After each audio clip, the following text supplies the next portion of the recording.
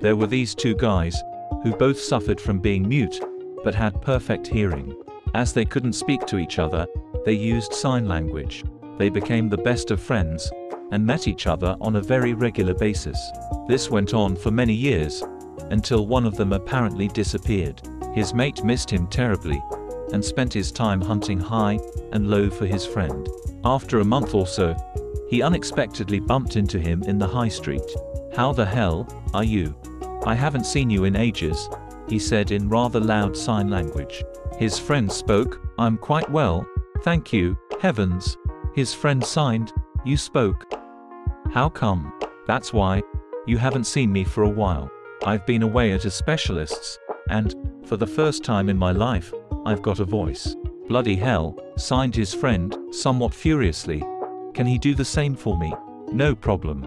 He dug into his inside jacket pocket, pulled out a card, and gave it to his friend. "Give him a call. You've nothing to lose." An appointment with the specialist was duly made, and a few days later, the mute bloke turned up for his first course of treatment. "Okay," said the specialist, "we'll do this one step at a time. Drop your trousers, and bend over my desk." The patient gave a long, horrified look at the doctor. "It's part of the treatment. I'm not queer." The patient duly dropped his kecks, but still gave the doctor a quizzical look. As he bent over the desk, the doctor grabbed an ornamental poker from the mock fireplace, and forcibly inserted it in the patient's rectum.